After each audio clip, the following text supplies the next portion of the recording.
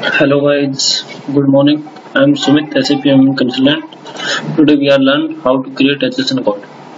First of all, we are going to decode J1ID.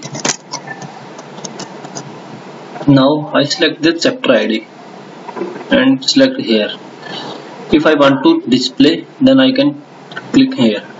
And now I want to create a new one, so that's why I create here.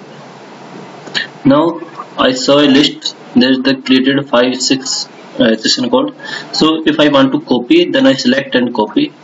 Then I can create. If I want to create a new, then I go to here, new, and then put the number like that, and put here description. HSN code and this HSN code and control code is the same, so that's why I put the description and save. Now I save it, and my 8000 is the HSN code. If I want to check the table, so then I go to S69. Here one of table updating the HSN code T0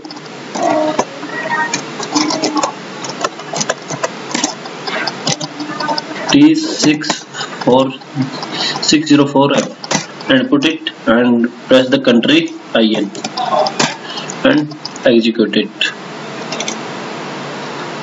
Now you saw the list, there's the created. Now I have already created that one, so this is the HSN one. Okay, thank you.